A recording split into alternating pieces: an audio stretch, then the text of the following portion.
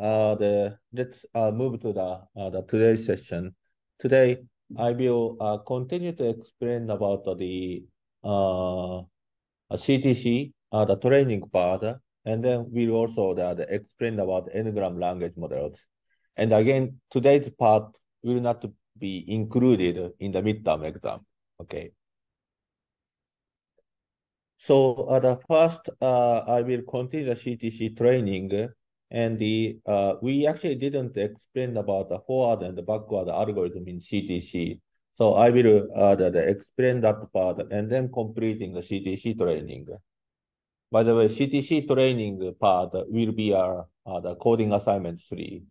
So we will actually carefully providing the sufficient information so that you guys can also passing this coding assignment. And then the language model is also, by the way, another the part of the coding assignment. So I will explain about it, but it's mostly Ngram. And I will explain about the basic the smoothing techniques.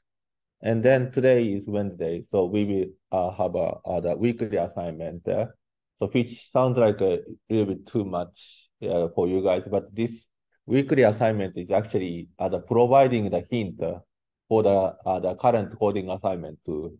So this is designed like this, and also the slightly extending the deadline so that you guys can avoid to have a big pressure about it. Okay, so let's move to the CTC training part.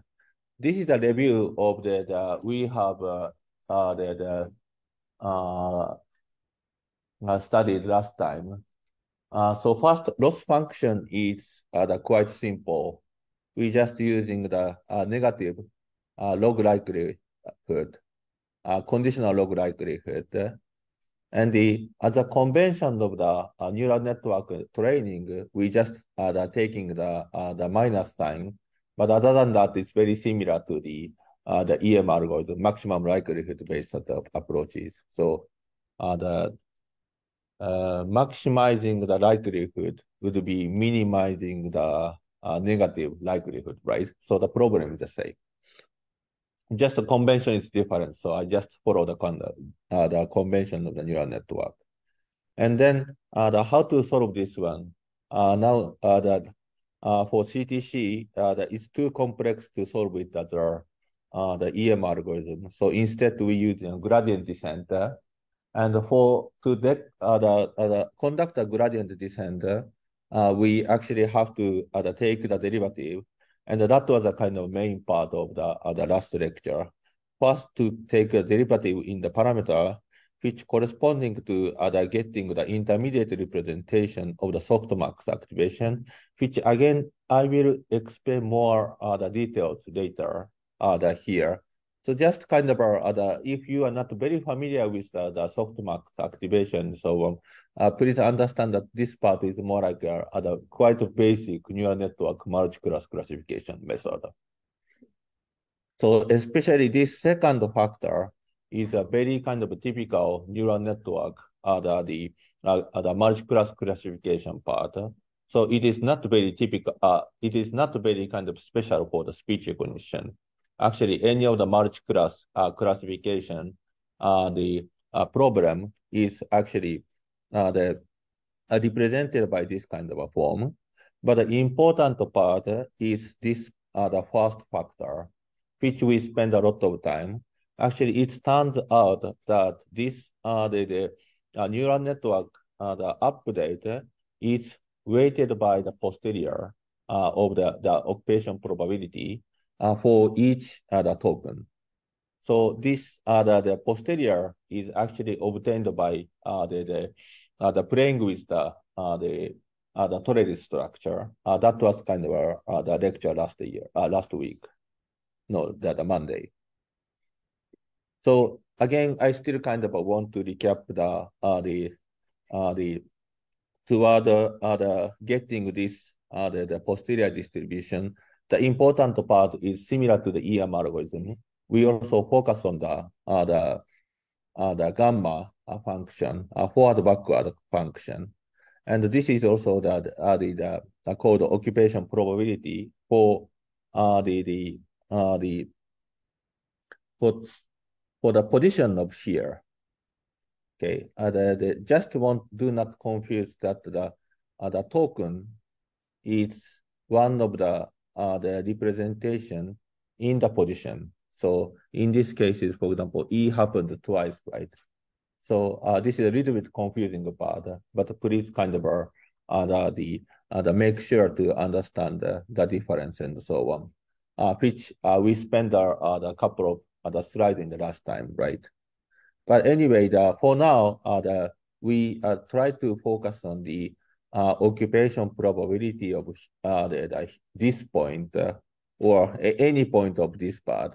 But let's focus on one of the points in the trellis and then try to kind of get the probability of this kind of the point. And then we kind of prepare the definition. This the probability is first represented by the some paths in the trellis. However, we consider all possible the passes subsequence that goes to this the point. Like for example, all kind of the passes starting from here to reaching to this the point, which we should consider. Okay, and similarly, the from the point here to end of the point, it can be represented by several the passes, and we also consider all these kind of passes, and then summation, taking the summation of all possible the passes, reaching to here, and then from here to reaching to the end. That would become the kind of this occupation probability. I just kind of want to recap. It's a kind of the intuitive, right? It's not the easy concept, but intuitive, right? Then let's then cook this the equation. That is the first point of the CTC, the occupation probabilities, the formulation, and I actually had a lot of other equations here, but actually all of this kind of process is quite now the familiar with you guys. For example, first line is a definition, just a definition. From here to here, product rule, right? Now I believe many people started to, understand this kind of formulation. And from here to here, we actually taking the conditional independence assumption. Actually, this conditional independence assumption is not sure it is really valid and so on. So I kind of prepared want to kind of explain it with this trellis here.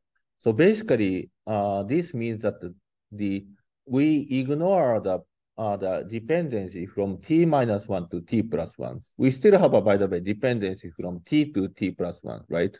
Let's say, for example, t is here, t plus 1 is here, and then t minus 1 is here. And as you see from the CTC trellis, there is no kind of a route to go from here to the t minus 1 to t plus 1 directly, right? If we have this kind of the path, we actually have to consider this dependency, right? T minus 1 to t plus 1 is then has some kind of dependency.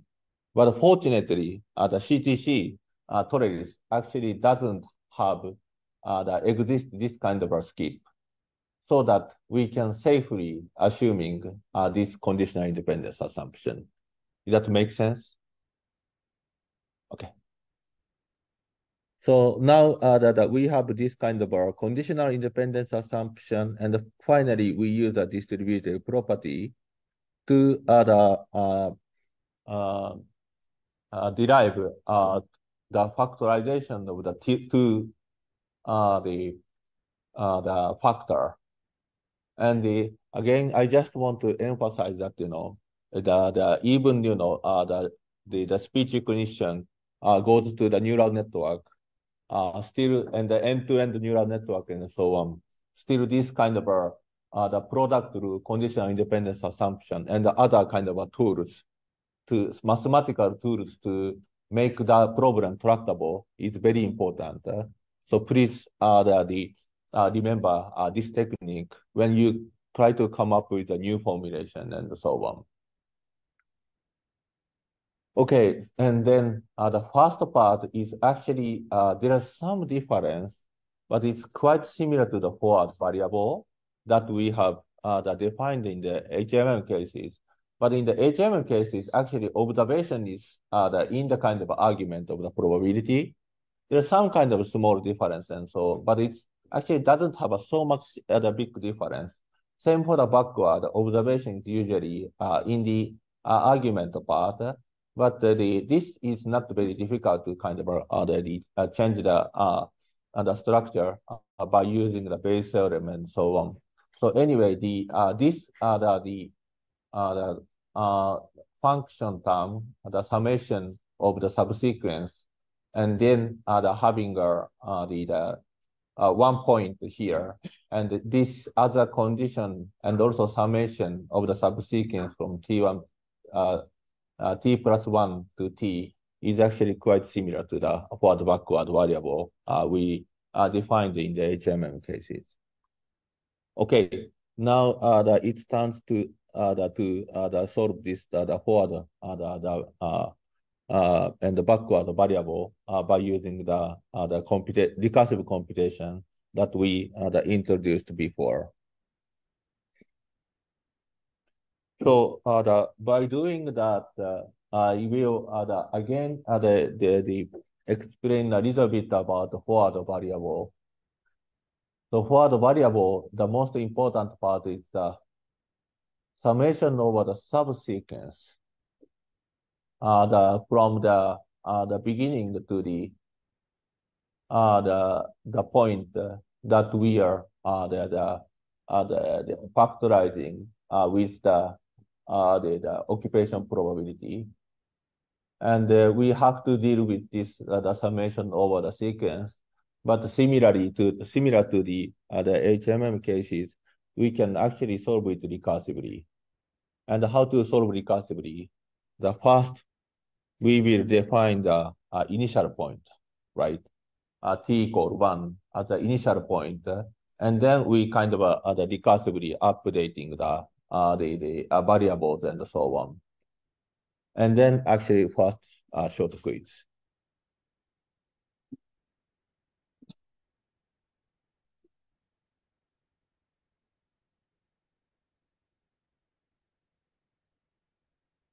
Yes, the question is when t equal 1, where we start.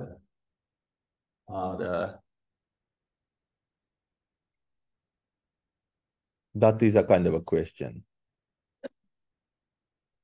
This is the little bit unique in CTC compared with the HMM. So I just make it as a question.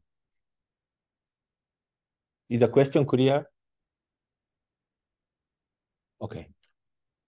1 more minute then.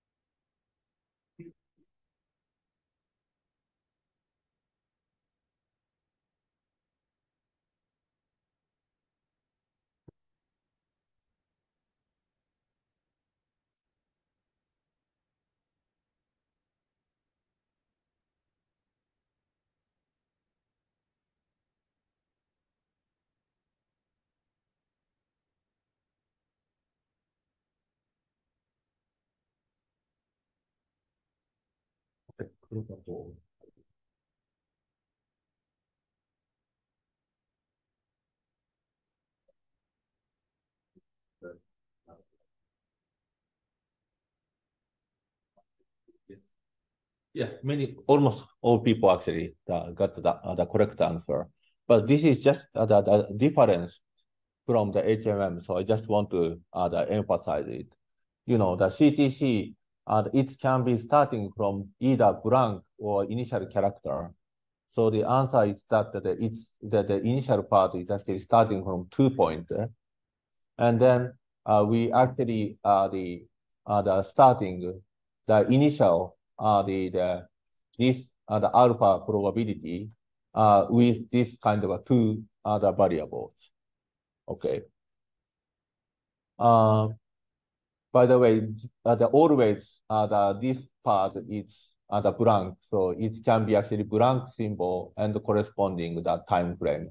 And this Y is, as I mentioned, it's the softmax the function that neural network produce to providing it a CTC.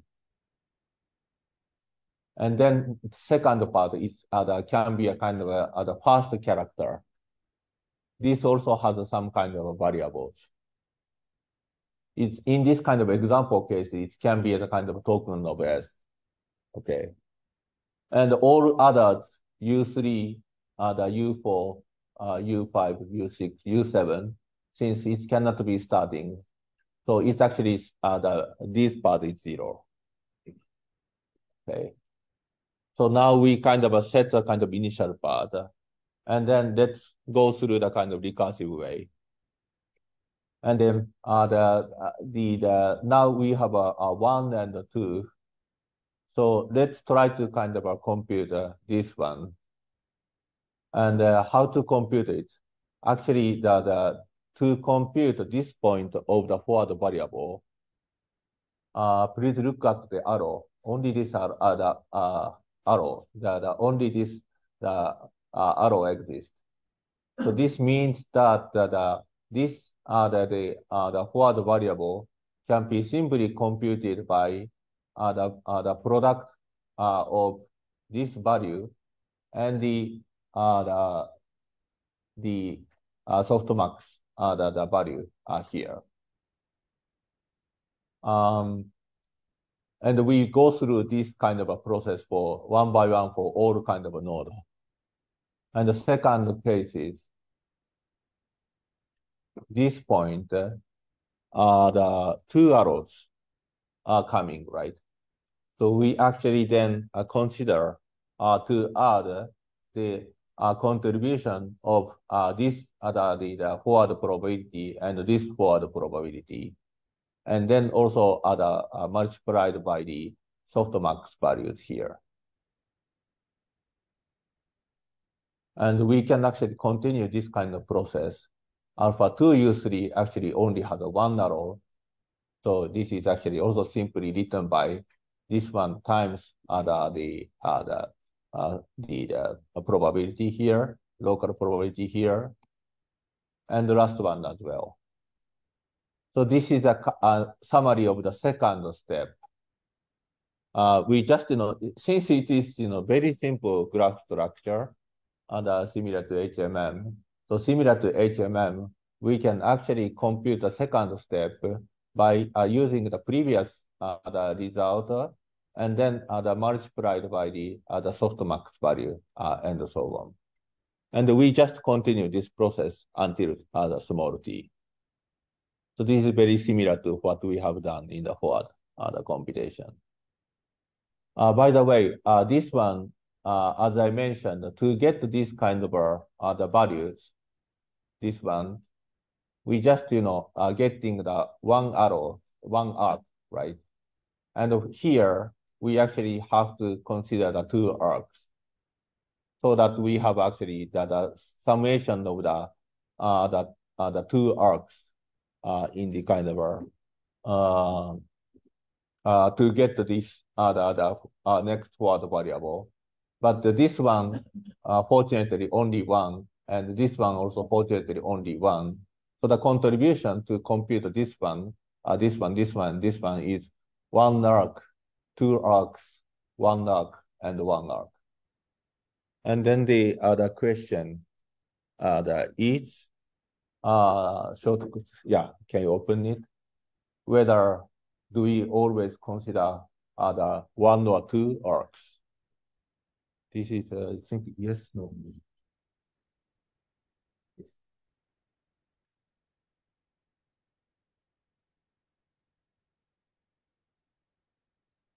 Not in these cases, even we move to this one or this one or this one, the number of arcs to contribute to compute this is always one or two.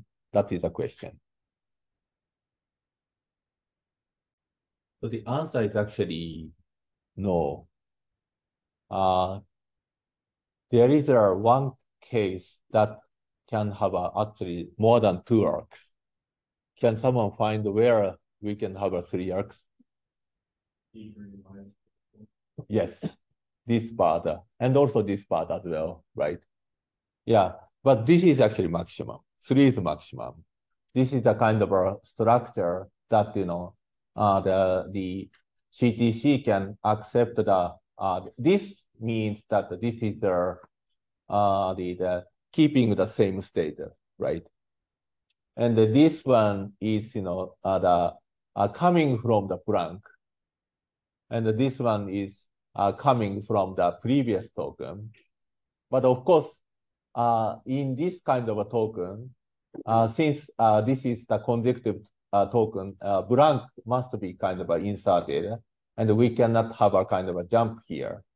So most cases actually two or one, but some cases it becomes three. So this is actually the unique the structure of CTC. So this is actually the recursive the equation of the CTC. So to get the kind of alpha, to compute the alpha in the next time stamp, which only requires to consider the same state or a previous the state token I minus one, or sometimes we also consider I minus two. But again, depending on the kind of the position, depending on the kind of relationship with token, this can becomes one, only one contribution or two contribution. But anyway, this the forward computation is also written as a matrix operation, but the matrix is very, very sparse, similar to HMM. So this is the forward algorithm. And then we'll move to the backward algorithm. But the backward algorithm is similar to the last discussion. It's also quite almost same. So I didn't kind of fully explain about it. But backward, the interesting part is that now there is a kind of condition here. And given we know this, that we are here, given we know we are here, and this the summation over the sequence is how it looks like. This is the kind of the backward computation and so on. And then similar to the previous forward cases, let's start from the endpoint t equal to t. Then I think the question, short quiz question is also same, I believe. Since this is also the starting from the end of the point, and then recursively the backward computation happens. So we need to actually set the initialization in the end of the frame. And then the question is, yes, multiple choices are all. Anyway, the pitch, the end point we should use to start this the recursive calculation. I think it's very similar to the short quiz one, so people are understanding the question. So the answer is again similar to the initial part. That we have actually two the endpoint in CTC. So it's, you guys may feel it's very obvious, but this is actually important architecture in CTC. So I just want to emphasize, it can be blank or it can be the last token. So either of them can be actually the end of the point of this graph. So that's why I kind of make sure to make a quiz for this part. And then in the beta, the backward the calculation, we actually initialize this one as 1, and then all the others at 0, and then taking the kind of similar calculation that we have done before. And then now I skip the kind of a computation, but similar to the previous cases, to get to the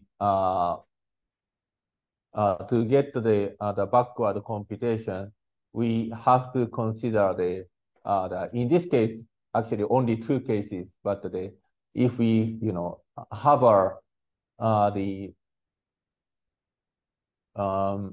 if we have some point, I think I couldn't find it, or this one, yeah.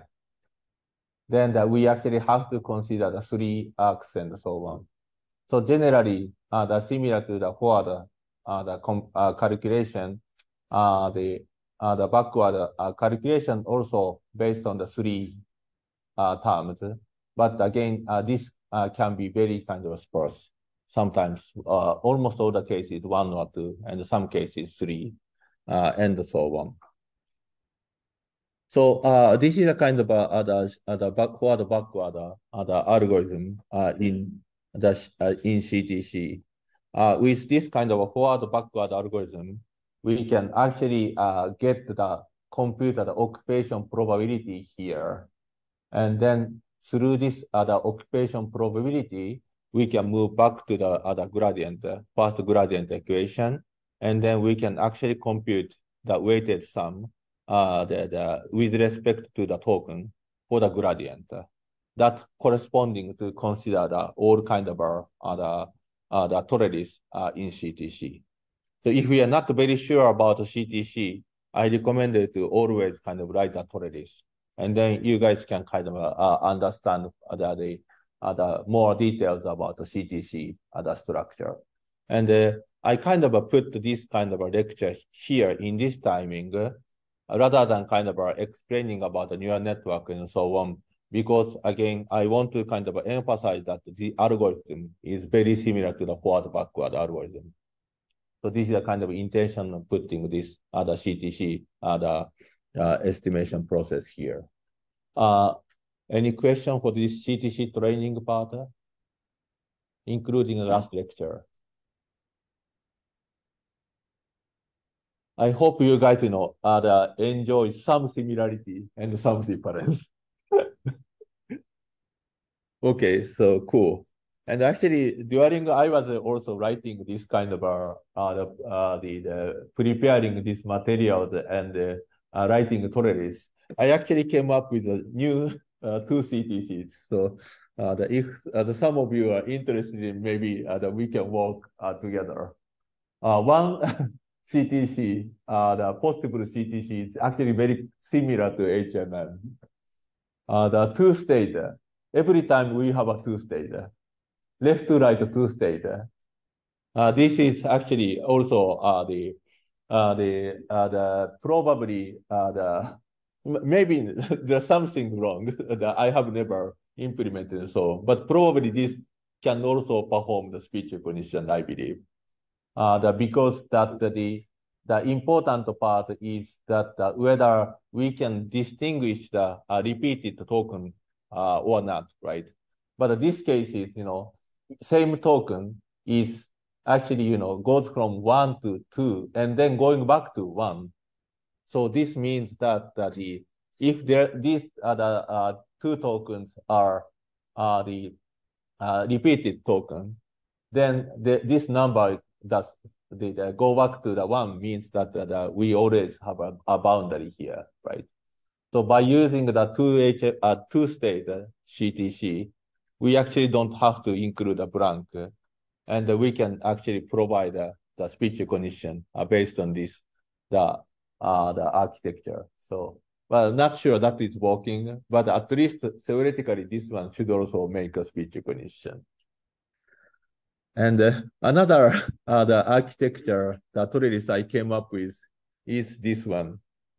So I didn't fully emphasize, but another important difference of the HMM and the CTC, if you remember, is that HMM, I actually explained that we usually put the silence the beginning and the silence end. Well, even sometimes actually putting a short pause between the word and so on. However, CTC, actually, this the function was conducted by the blank symbol, but the blank symbol also has a meaning of, for example, the repeating the same token or using the blank token. So it's blank can also be behaved as a duration part. And the blank also is the important role to make a distinction between the consecutive characters, right? So blank actually has three roles. One would be possibly silence, the other would be a duration model, and the third would be the kind of repetition, the distinction of the repetition and so on. So which is maybe good, just one symbol to do this kind of three roles. But sometimes actually silence is also very important information. But the CTC actually cannot well model the silence. We cannot interpret the silence actually after we get the blank and so on. So then I came up with a new architecture, which is starting from silence beginning, and then we always have the short pause. So if this is a example is a character, but this the token is like a word and so on. It's possibly the short pause can be inserted, right? But short pause cannot be inserted, so that's why it actually can be skipped. And then we also have our the blank symbol we have to include because otherwise we might not distinguish this one and this one and so on. So this may also be another possible the way to kind of realize speech recognition, I believe. And I just want to mention is that again CTC, this kind of structure is very cool, very kind of well designed. But it would not be the one kind of the perfect answer. Probably we may explore more about this kind of topology of the network. This is actually not so much studied recently. People just, let's say, using CTC and so on. So I actually want to revisit this part, especially I'm very interested in silence part, which is not well kind of explicitly modeled in CTC. But anyway, this is just a kind of side note. Okay, so the last comment about the CTC, actually the Professor Viksha Raj's course, the Introduction to Deep Learning, is very, very good. I also, by the way, watched his YouTube video. Even I want to actually attend his the lecture, which will be in the next week. No, week after next. No, it's after the fall break. But unfortunately, I will be not available. So, if you guys taking this course, I definitely recommend you to check this course. And you guys can also get the information from the YouTube and so on. I think this is the most kind of the concise, the complete the explanation about CTC, I would say. And I also kind of often differ the original the paper from the Graves. Okay, so now the completely changing the topic, and then try to kind of finish the language modeling part. So because we first starting from the each component, right? feature extraction, acoustic modeling, lexicon, language model, and then we discussed about the feature extraction, and we spend a lot of time for the acoustic modeling. And then we also kind of are a little bit the move to the CTC, which is end-to-end, but we actually didn't explain about the language modeling part. By the way, lexicon part, as I mentioned in the beginning, it's basically just using a dictionary. So in this lecture, I kind of skipped the detailed explanation and so on. But anyway, now the final component that I didn't fully explain is language modeling. And then I want to explain it first with the classical manner, and then later we'll use the neural based approaches and so on. But probably some of you might kind of forget this kind of structure. So I just have several slides to review the old component. First, speech recognition, and this is also good to review for the toward the midterm exams. Just a review it. So first, speech recognition always starting from PW given O, and the CTC is directly tackling this one. But the HMM-based approach is basically kind of composed the three part, and then we spend a lot of time to just explain about this the acoustic modeling part. And then we're using the HMM, GMM, and then finally kind of providing the Baum-Welch algorithm or Viterbi algorithm, and so on. That was the kind of our lecture in the last week. And then this week we kind of discuss about the CTC and so on. But basically, we are working on this kind of acoustic modeling part.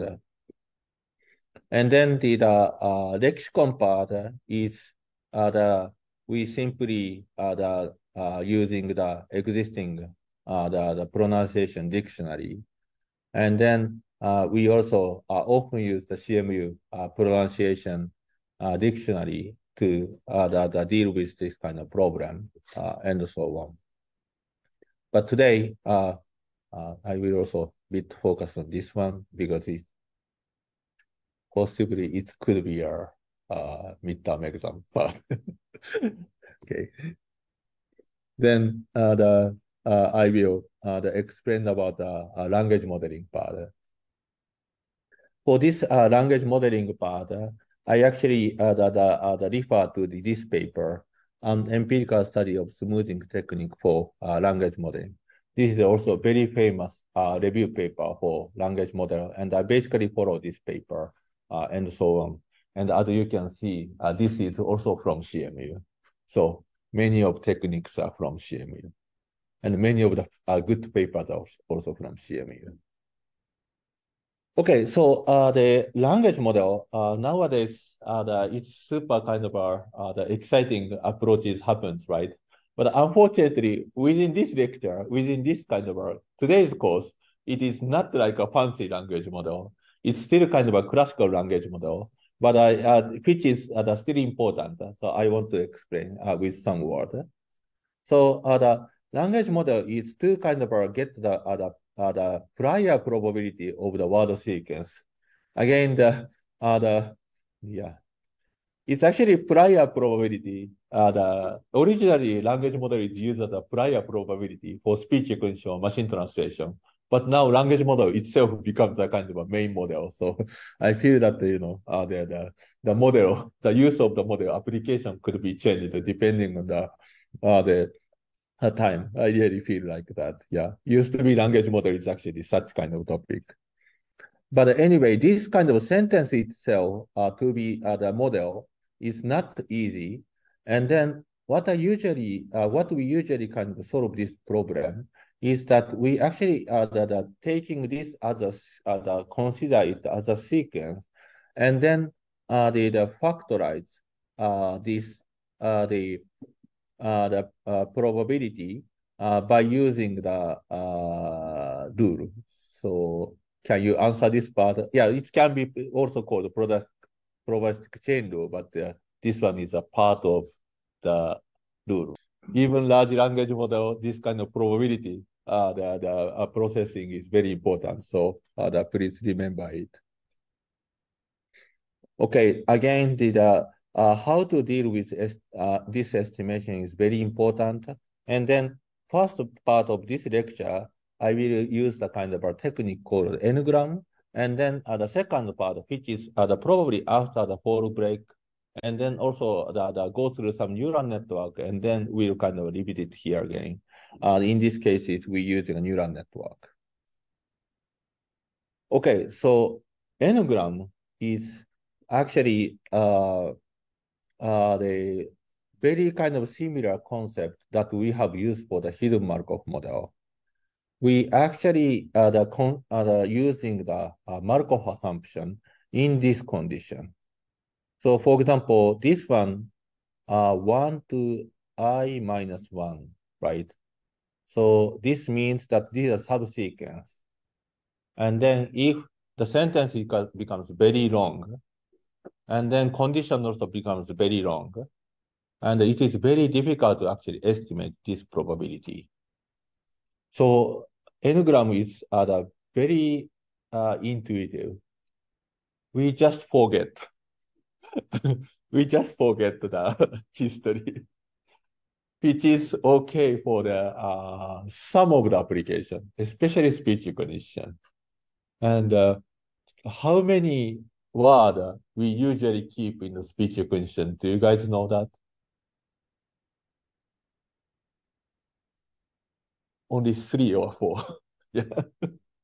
But that is enough for speech recognition, because speech recognition is more like to transcribe the kind of what we are talking, right?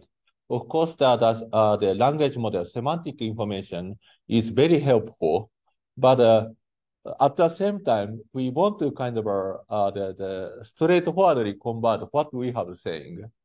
We actually don't need so much important contextual information and so on, semantic information and so on. So that's why we actually using a 2 to 3 or 3 to 4 the history for the language model. And that is actually quite enough for many of the speech recognition application. However, of course, everyone may know this assumption is not actually correct, right? These are the two sentences. I want to go to the CMU campus, and the dog want to go to the CMU campus. The second one, very nonsense, right? But if we only consider the history of until 2 or 3, we go to this area.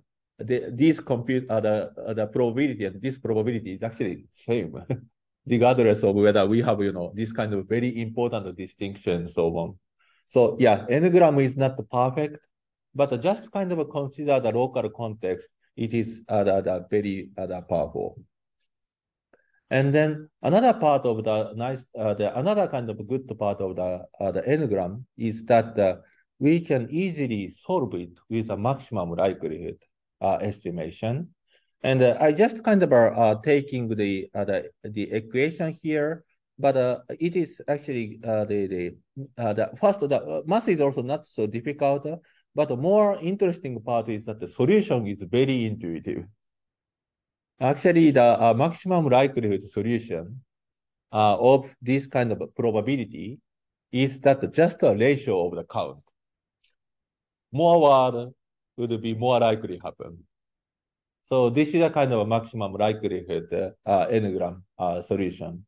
And this is, again, just kind of sweeping the entire corpus and just kind of getting the count of the word or the in the n-gram cases, we may consider kind of a combination of the two words and so on. So it's a little bit complicated, but still just kind of sweeping the data, accumulating the count, and then taking the ratio.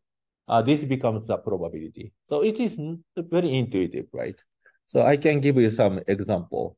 So in this example, I will use the unigram, which is the most kind of the approximated method. It actually doesn't consider any history, just kind of consider the word itself. And then let's the count. Let's for example, training data is only this one. Usually, of course, it can be the million or billion sentences, but just consider only this one is the training data. And then let's do the maximum likelihood estimation. How to do that? We just kind of compute the count of how often each word appeared in this sentence, right? And actually, only two TO appeared twice, and then others only appeared once. So it is a kind of intuitive, right? Because again, this TO often happens, so it can have a more higher probability. These are kind of that makes sense in terms of the this the approximation and so on. However, it is too much approximation, right? Don't even this the unigram doesn't consider any history and so on.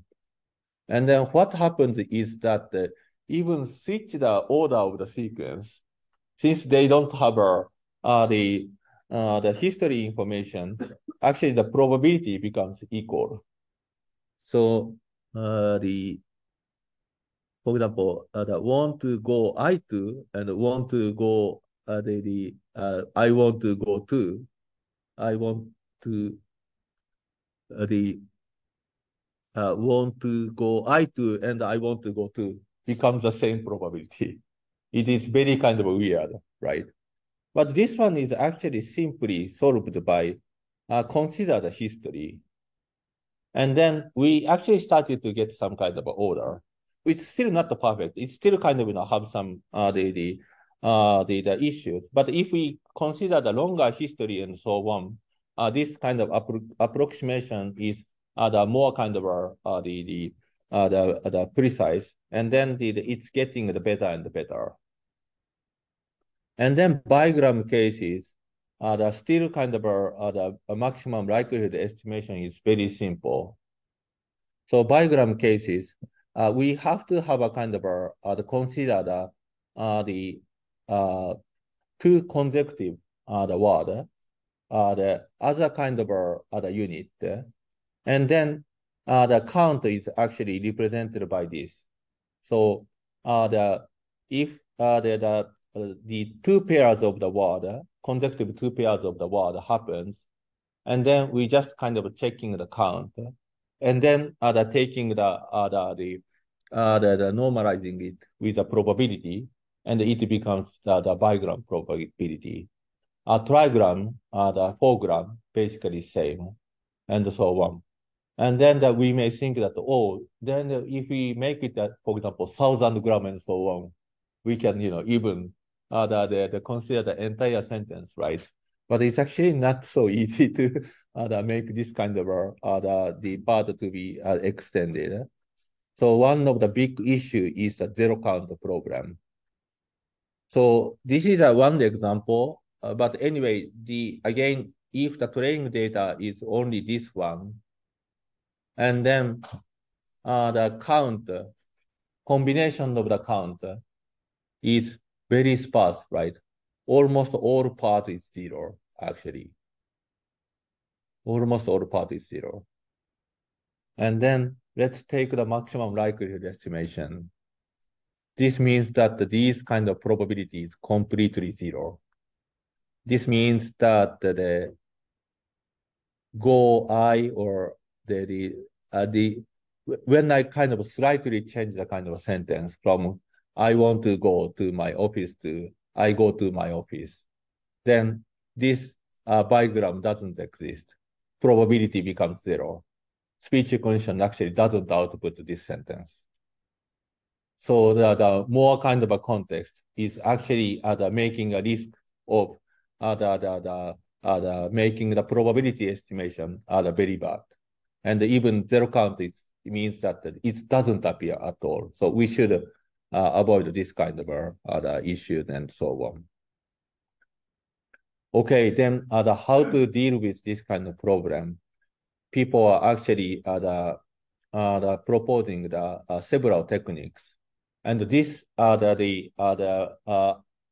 techniques of avoiding the zero probability is called smoothing. So language model, especially in the n-gram-based model, smoothing is a very important concept. So without smoothing, actually, it was not working.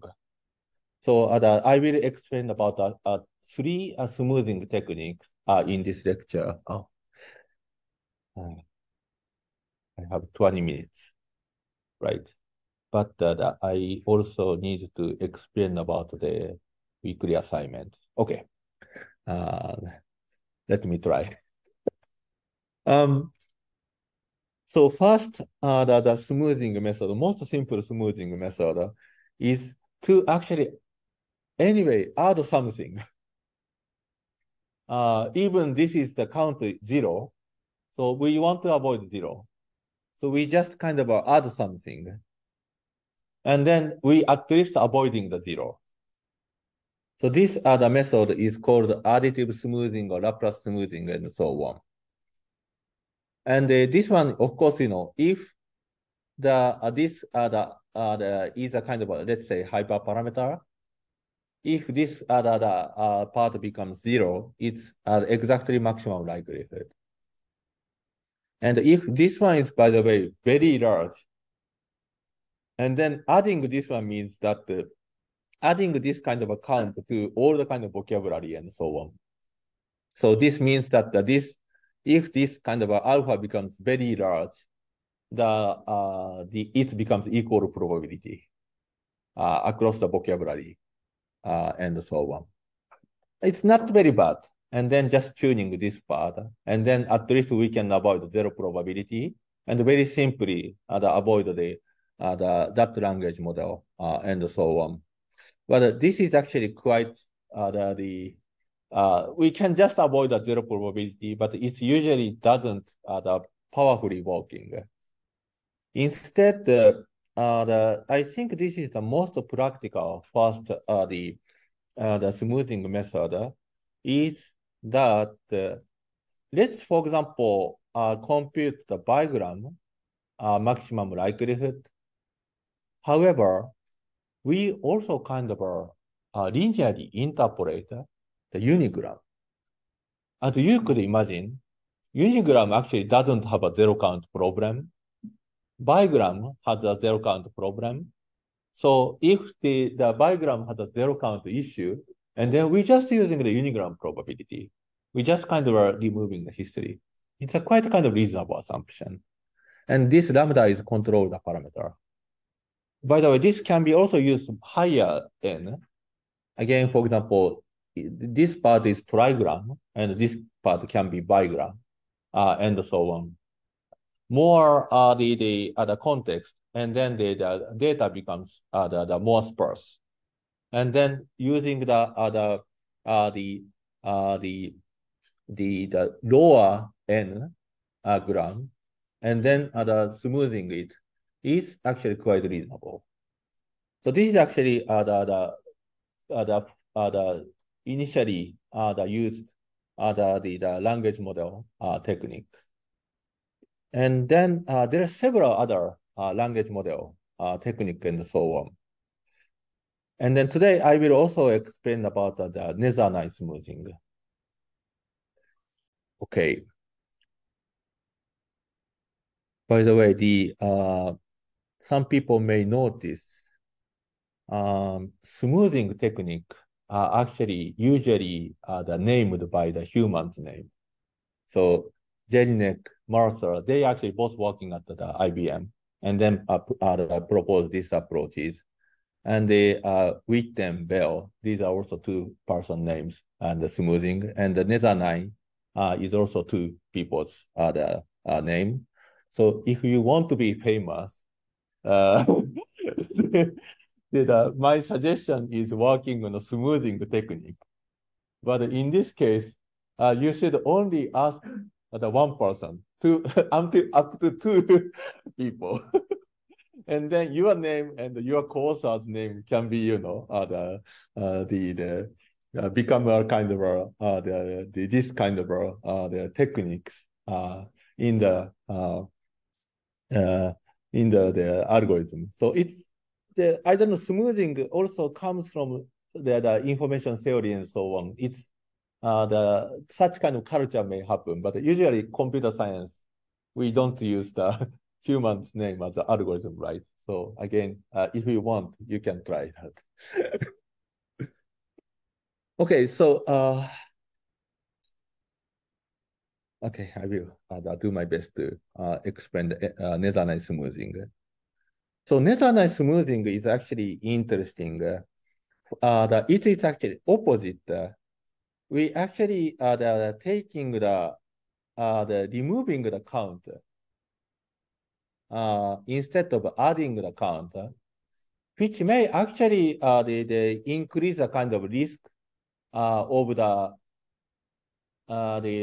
of the zero count. But we usually actually how to say making this kind of a condition if you know a denominator is the less than zero, and then it's we just using the zero, and then this the smoothing part is just becomes a kind of probability and so on.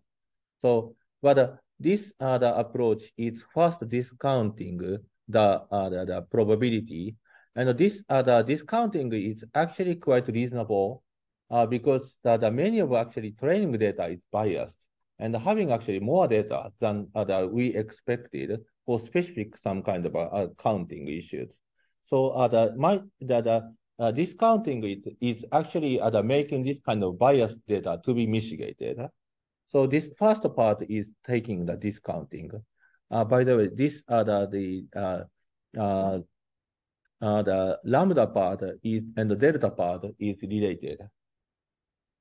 And then second term is the most important part. The previously in the Jelinek Mercer smoothing, we actually using the bigram and then the interpolated by the unigram. But second part is actually instead of using the unigram, we use a very special the smoothing, the probability. So which I will try to explain it. So this is actually quite a famous problem called the San Francisco problem. So let's say, for example, these word are not appeared in our training data, and then we need a smoothing technique to infer this probability. That is our problem and so on. But anyway, do you think which one is more the likely occurred? Reading glasses and reading Francisco. The obvious, reading glasses, right? Yeah. However, if we do the unigram smoothing, what's happened? Actually, Francisco is quite largely hit in the training data more than the glasses, unfortunately. So if using for example, the unigram, other the smoothing techniques, and then Francisco would be actually selected, which is wrong, right? And then actually we want to avoid this kind of smoothing and so on. By the way, why Francisco so often happens? San Francisco, yes, exactly. So actually, among the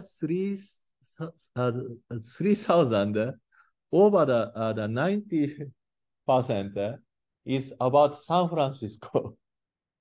So due to this kind of issue in the count, if we using the unigram, the San Francisco, the leading Francisco would be getting the higher probability.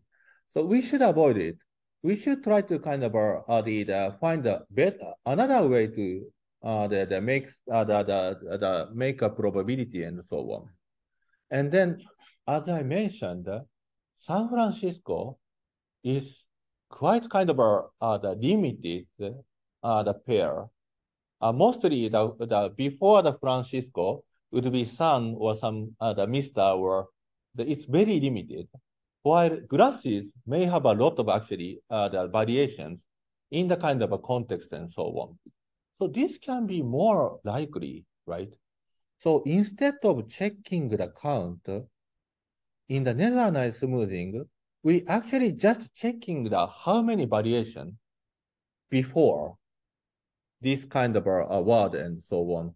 Again, Francisco, it can be son or Mr. or very few. And then the grasses, it can be colored falling words.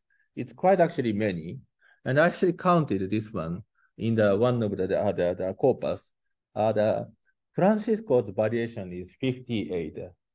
May have this the prefix the not prefix. It's the previous the token variation can be 58. By the way, I saw that it's very small, but it's actually more than I expected. But still, grasses is more, right? 80 to 8 variations happens. So let's use this one as a probability. We just can't ignore the count and then just kind of using the variation of the context as a probability. That is a Netherland smoothing. So by the way, I want to emphasize that this one is only for the smoothing part. It is kind of based on the variations. But the original part, if we have a more count and so on, we just using the normal n-gram.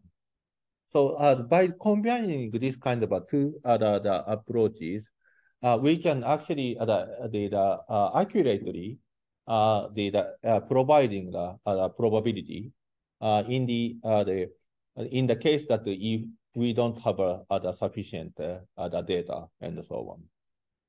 Of course, if we have tons of the data, we don't need so much smoothing and so on. So it's more like a kind of balance of the issue. And lastly, I will also explain about how to kind of evaluate the language model. Of course, one direction would be to use the speech recognition.